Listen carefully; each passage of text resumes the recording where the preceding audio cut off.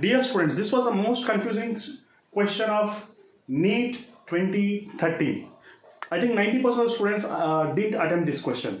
But I'm going to solve this problem in a super simple and easiest possible manner. You can just see here. These are the two charged bodies. Let us imagine they are having same positive charges. They have been repelled by repulsion forces. And they have been hanged by two threads. Then what is going to happen? In this direction, the force of repulsion acts. In this direction, mg acts. Okay, and these two angles are same because they are said to be corresponding angles, because these two are parallel lines. That's it. So simple it is. Now what I am going to do here, I will write tan theta is equal to f by mg. And I will take tan theta from this side because both angles are same. Tan theta is equal to opposite side, that is r by 2 divided by adjacent side y here. That's it.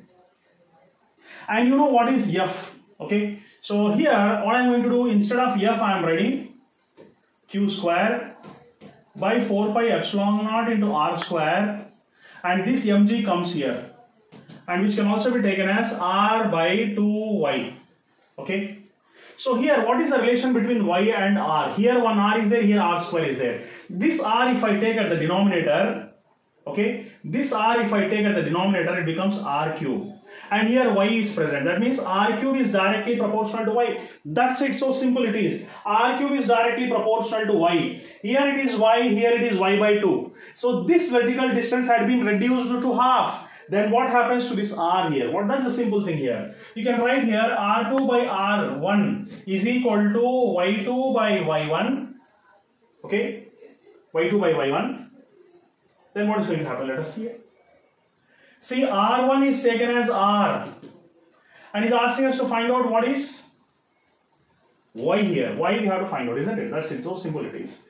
And y has been halved here. So y has been halved. Let us see what's going to happen now. r2 by r is equal to y2. Here y1 is y, y2 is half. Y by 2. This is y by 2 by y. Y gets cancelled here. What's going to happen here? It is r cube. So r cube. That's it. So you can write here r2 by r, because r1 is taken as r here. So it's going to be how much? 1 by 2 whole cube. So therefore r2, this cube that side if you send becomes cube root of 2 divided by r. So therefore r2 is equal to r by cube root of 2. That's it. R by cube root of 2. B option is going to be your correct answer. So simple method I have explained here.